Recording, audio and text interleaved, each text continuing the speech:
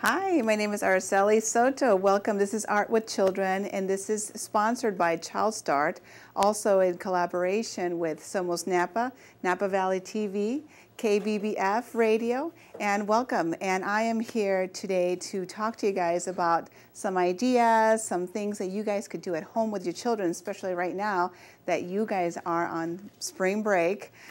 This is a great opportunity to do things with your children and also for your children to have fun with you. So I brought in some really neat materials to show you guys, and also things that you could do at home, or even not so much, what can we do? It's more like this is material. These are some of the materials that you guys could collect throughout different days or throughout weeks, even in months, and then create something really nice and big for with you and your child. So I brought in materials, and I'm going to show you in a little bit different materials that you can collect with before you toss them into the recycling bin or before you toss them into the trash can. These are some materials that you can use with your child at home. And of course, you do need to buy certain little things. You do need to, of course, get some essential pieces like, glue, of course, maybe paint if you want to go to that point, if you want to do some painting with your kids. There's some local places where you can find some materials like these. Of course, always important to have brushes available for your little ones if you want to go towards the painting. Also, I wanted to kind of show you guys when choosing scissors for your child, especially if they're the age under the age of 5, looking for pairs of scissors that are not so pointy, a little bit more blunt, to have like a little curve to it would be good. So I'm going to show you some materials that you can collect from things that you shop, that you get at the grocery store sometimes when you go and get materials.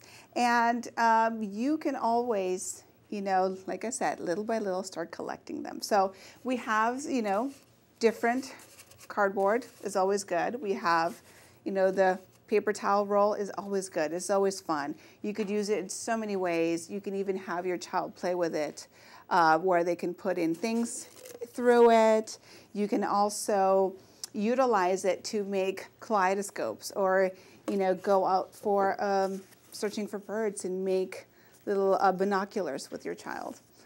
Also, many things that you can collect are lids, different lids. Oh my goodness, there's so many lids that we use, and especially, of course, when we buy our milk, juices, and water. Lids are always great. These are always great collage materials that you could, of course, use on cardboard, on paper. There's so many things that you can do with these. I even saved the old Crayola marker, lids. Those are always great to use also. Another favorite one. My mom loves to buy orange chews, the frozen kind, and the lids. The lids are also a wonderful thing that you can save and use with your child. And they can do collage on it. They could put a magnet on the back, and you can have a nice piece of art on your refrigerator. Other materials that you can save also when you go to the grocery store, when you buy your berries, your strawberries, your cherry tomatoes, these baskets are also wonderful to utilize with your child. They could be used to store their materials or toys. They could even be used to make prints with paint. Make some prints with this. Makes a really neat design. Other things that you can also collect, tuna cans. Tuna cans are also great. These are a wonderful way for children to do little collages inside. You can even put a magnet, and also can be in the refrigerator. Sometimes kids would use these and pretend to be cooking and make their own pretend food and put it in here and feed it to their little baby dolls. Another way is also putting them together, become shakers. You can put inside, little rocks, beans, other maybe materials, some lids maybe. You can glue them together, even with tape them together, and becomes a really neat shaker for your little one. Other materials that are always good to have with you is, of course, brushes. Brushes are very important. If you're going to go for the painting part, you want to get some colors, some paint, which we have a lot of local places where we can buy paint. You can go either to a grocery store. Sometimes they may have. Sometimes, of course, some other retail stores may have different types of paints. We do have some local businesses that have a little bit of art supplies where you can get some brushes and materials. One thing that you can do when buying paint is that you don't have to go for all the colors of the rainbow. One thing you can always do to save some money is you can always go for the basic colors, which would be the yellow, the red, and the blue. With these 3 colors, you can make a lot of colors. You know, because I don't know if you remember when you were in school where you used red and yellow to make orange, you know, or using the red and the blue together to make purple. And of course, you can always get white and black to accent, you know, those colors. So that's always a nice thing to have. Another thing that you could even try if you want to do some gluing with your children and you're not quite sure, you don't want to use the plain white glue, you want to make it fun or different, what you can do is just get regular bottles of glue and you can even add some color to it. You can even add food coloring to it to give it some color, and your child can have some fun with some different color glues. Those are always neat to have. Other things that you could, of course, use is save any type of material that you may think that, you know, I think my child could do something with this. And a lot of times your children will be the ones that can guide you and tell you what would be useful, what can we use, or what may be something that they can use to create something. We have a little girl at one of our programs that created her house. She called it My Casa. And so what she had was, the teachers had this box of just cardboard pieces. We were not even sure what these cardboard pieces were for, but it was just a box filled with them. And the little girl just kind of lined them up together and created her house. Other things that you can use, and of course, by living in the valley, we have a lot of wineries. So a lot of wineries, you know, what we can find easily. Now, of course, if you know anyone that has a, you know, that works at a winery, this is always great. Corks are always great to have. I know one of our local stores has a big bin that people can go in and recycle their cork.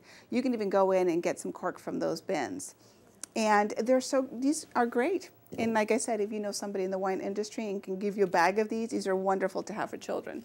For instance, we have a little boy, who created a bridge just by utilizing different pieces of cork, lining them up, putting popsicle sticks on it.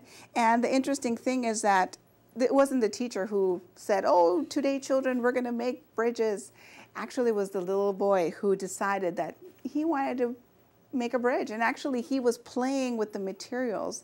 And all of a sudden, a little light bulb, you know, probably turned on in his little head and said, it looks like a bridge. I made a bridge. So letting your children explore the materials, they'll find ways to put them together and create things.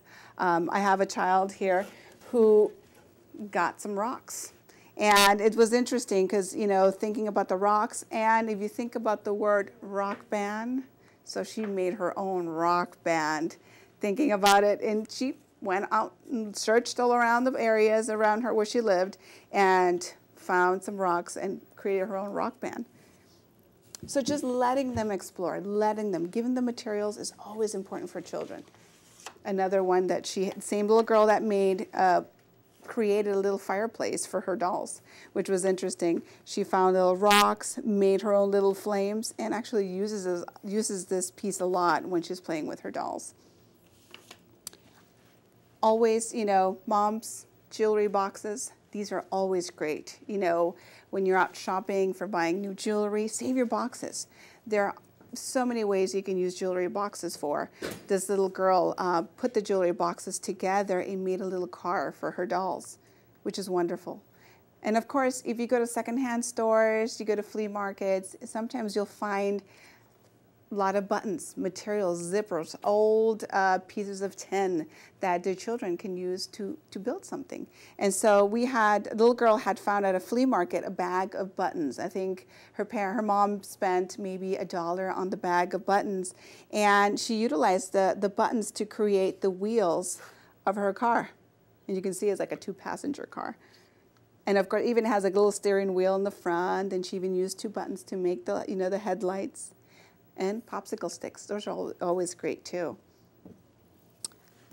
And another thing that you guys could also start collecting, like I said, in order to have material to put some of this to work on, you know, if you're doing gluing or you're doing, you know, building, one of the things, of course, cardboard is very important and it's free.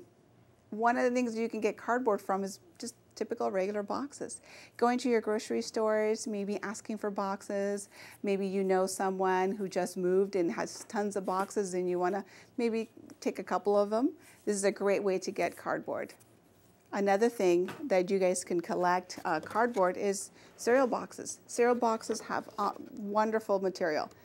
It has, and of course you have the cereal box. You can cut out pieces from it, or you can even utilize the box and have the child play with it to store their toys or to store their dolls or Barbie clothing. You know, they can store their stuff here, or they can just cut it out and you can help them out if your child is unable to cut cardboard, because cardboard can be a little thick and hard. So sometimes with certain scissors, you know, it may need a little bit of help from you. So the cardboard is great material. It's free.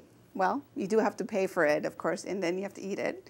But it's, you know, it's a great way to recycle, which is important, that we try to show our children many ways to recycle. This little girl did a painting and utilized the egg cartons and used them as flowers. She said that they were little flowers. And so as you can see, she painted inside the egg cartons. She even cut what it would be like the petals. So it's another way. Egg cartons are also a wonderful way to see. This one little girl, she did, and this one looks more like flowers. So as you can see, egg cartons are also a wonderful way, a wonderful material to use in the home. If you want to go back into the painting, I know some parents get a little bit nervous with painting. One of the things that they could actually do with them, and of course it's important to let your children know what you're going to be doing, what materials you're going to be bringing out, and also, you know, preparing them. So if you're worried about when using paint, you're worried about them getting dirty, about them getting, you know, getting stuff around the house dirty, you can always prepare them about, okay, we're going to use the paints on the table, we're going to keep it in the kitchen, we're going to cover the table with plastic, we're going to keep it all in one area. And so you know your child. You know your child the best, and you know if you want to go towards maybe leaving them alone for a little bit and letting them explore, or you feel like you want to be close to them and kind of oversee what they're doing. You know, it's up to you. You know your child better than anyone. So one of the things that you want to do is, if you want to do with painting is, you know, if you want to protect their clothing, you know, I always recommend parents, you know, try to either bring, you know, clothing or put clothing on them that you don't mind for, you know, to get dirty, get stained, you know, that you don't mind about that. Don't put them on their, you know, brand new dress. You know, I always recommend put clothing on that may get dirty, which is always important. And if you don't have anything that they could wear where they can get dirty, a lot of times looking at secondhand stores for shirts, you know, like the button kind, that's always a good one. Finding a shirt that could fit them, that could become their art smock, their special smock. And if you find a white one, maybe they can even decorate it and do some painting on it, letting it dry, and that becomes their special art smock that they can pull out when you're doing painting. Even with gluing, you know, when you feel like you want them to protect them from their, you know, getting their clothing dirty or messy. So one of the things with painting is, of course, you know, you want to have an area where you can rinse out things, of course. One of the things that you want to do is have the child help out set out things. You know, depending on the age of the child and how comfortable you feel, you can always have the child help you set up the material, set up the experience. And of course, how fun is this just to pour it out? Paint is so much fun. It's a very sensory experience. And if you want to do some painting, you don't have to do painting with just brushes.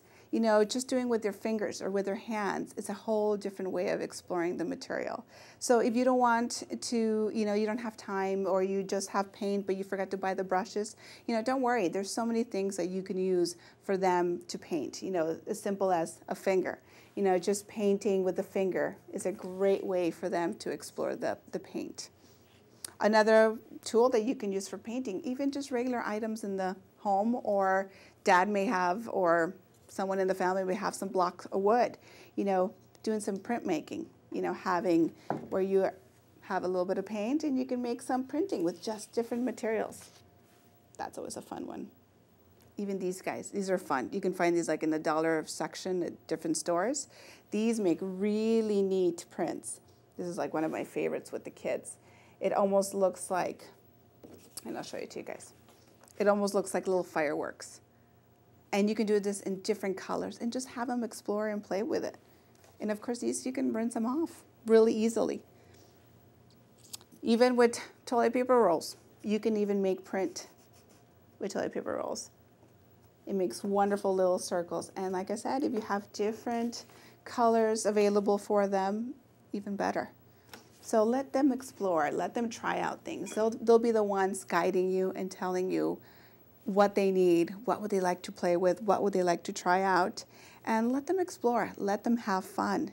And, you know, don't be afraid of trying out things, or don't be afraid of, you know, testing out different materials. You know, I had a mom who showed me this idea of just a regular milk carton, and she was looking at it after her kids had eaten breakfast, and she was kind of staring at it and thinking about it, and then she realized, actually, I see something here. I see if I cut this area here and I cut this part here, I actually she was able to pull out a shovel from just this container. And the next time what mom did was she just cut it in half, and that became the bucket. So now she had a bucket and a shovel made out of just a regular, you know, milk carton. So this was just a mom playing around and just was looking at some materials that she had in her home. Of course, juice containers, milk containers, these are always great for bird feeders, for making houses. You can even make ships out of this. You know, let the child play with it, or you yourself play with it. You know, think back when you were a kid and back then we didn't have a lot of toys. If you think about it, we always had certain little things, and we had to be very creative. Nowadays, you know, there's a lot more options for kids, so it's important to kind of bring in and have your children experience those times. Just like what you had to be creative and keeping yourself entertained, you know, let your children go through that process and let them think, okay, how can I do this? What can I do? And of course, you know, there's so many things that you have available in the home where your child should not be saying, I'm bored. You know, there's so many things that they can do.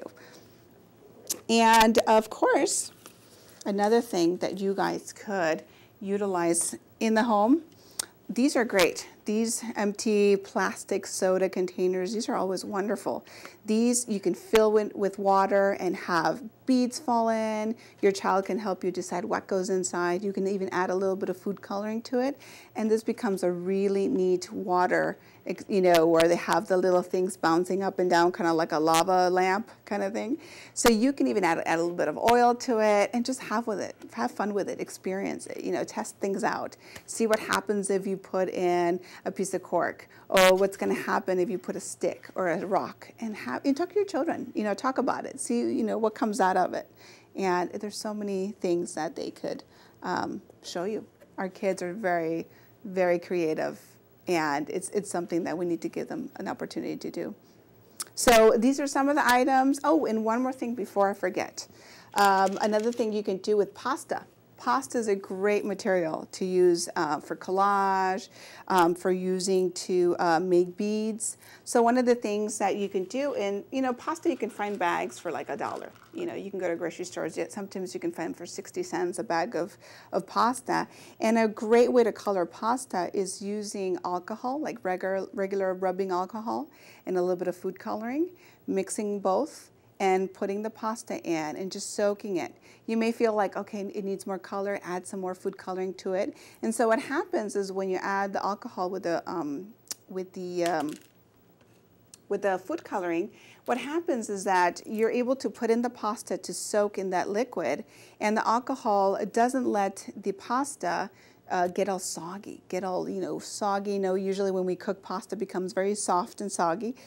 So what happens with the alcohol, it just dries it up fast and doesn't let the pasta go hard. So what happens is now you have like these really neat hard little pieces, just a regular pasta, but now they have color to it, and you can make beads out of this. You can even buy the big pasta, the big ones for like younger children who need a little bit of support with the fine motor skills. You can get the bigger pasta and have them strand, you know, their big pasta beads and make necklaces. It's a great way to make some. You know, you don't have to go and buy the fancy little plastic pony beads. You can actually make them yourself, and you can help actually your child can help you make them, as long as you're being cautious and you're using maybe something to protect their clothing. Of course, that's the art smog. That's a good time to bring it in, and using maybe a metal spoon to mix in the pasta with the alcohol and the food coloring, and let your child help you with the process. It's a nice way. You put it out in the sun to dry, and voila, you have beads made from pasta. So there's many other materials and many other things that you can at home can collect little by little. I'm always telling families, look around your home. When you buy things, look at the packages, see what maybe you can use it. Even show it to your children. They may be the ones telling you, oh, this is great for this. So don't toss everything. You know, try to see what you have and save them and play with them. Let your children play with them. You play with them too, have fun, and give yourself a time and your child to spend some time together and do some art. So hopefully you got some good ideas. Hopefully your little light bulbs maybe might have turned on when you see this, and hopefully you get a chance to spend some time with your child, which is so important. And that's one of the things that our program with Child Start, that we try to encourage parents we promote. Time with your child is the most important thing. So have a wonderful day and spend some time with your child and do some art and have fun. Thank you.